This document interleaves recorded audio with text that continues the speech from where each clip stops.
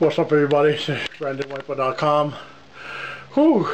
The latest update is for those of you guys saw recently in my other video I posted up last night, my elliptical machine broke down, so pretty much I did with my cardio plan.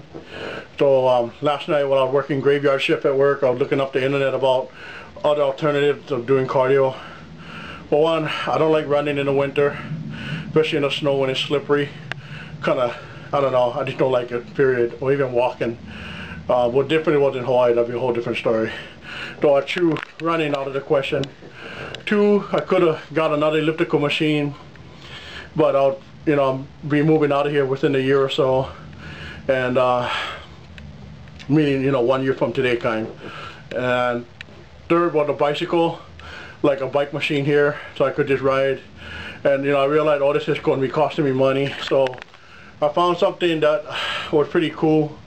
At first I had no idea that it could be used for cardio, and that was Kettlebell. I don't know if you guys heard of Kettlebell, but it's a Russian philosophy of weights and swinging with momentum and stuff like that. So it's pretty cool, and I've had kettlebells for about a year now. I kind of really never used it except for strength training and whatnot, but I was pretty happy that I found kettlebell for cardio use, and I went ahead and did a little test out earlier before now, and I gotta tell you, man, that kettlebell cardio kicks ass. For those of you guys who don't know what it is, please look it up. Kettlebell cardio, look it up in Google. It'll tell you so much about it. It's pretty awesome. It's very, very strenuous, very tiresome. I mean, it'll really work your ass off, no doubt about it. I love it. I'm glad I found it and discovered it. I'm going to implement it starting next week for the next 6 weeks straight. Also going to add yoga ball, and again my circuit training with the Bowflex. Like I said, that'll replace the elliptical machine that I don't have anymore. So again, I'm really excited that everything is going even better. Bro, I gotta tell you, the kettlebell cardio is a burning, painful exercise. I mean, I am actually scared of doing it again Monday, but I know this is what I gotta go through. No pain, no gain.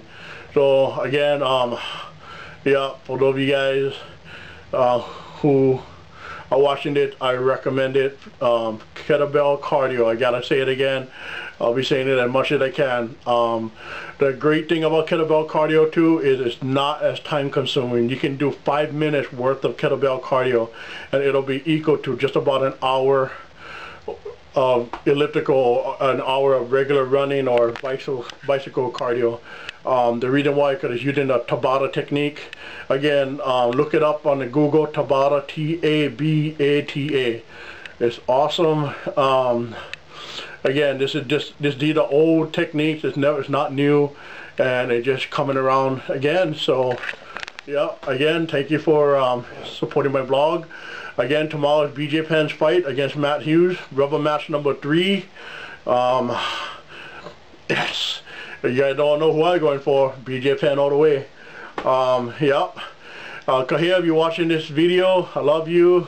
I miss you. I know you're going to be watching BJ Penn, and let's go for it, and just wish him the best of luck, which I'm pretty sure he can do. He's very dominating in any fight he wants to. If he wants to win, he's going to win. If he doesn't, then so be it. Anyway, baby, I just want to show you the outside. As you can see, it's snow covered. Yeah. And it's supposed to rain tomorrow. Oh, there goes my broken cardio. Say goodbye, because this is the last time you're going to see him, because I'm throwing this bad boy away tomorrow. So again, everybody, thank you so much for watching my blog. www.BrandonWiper.com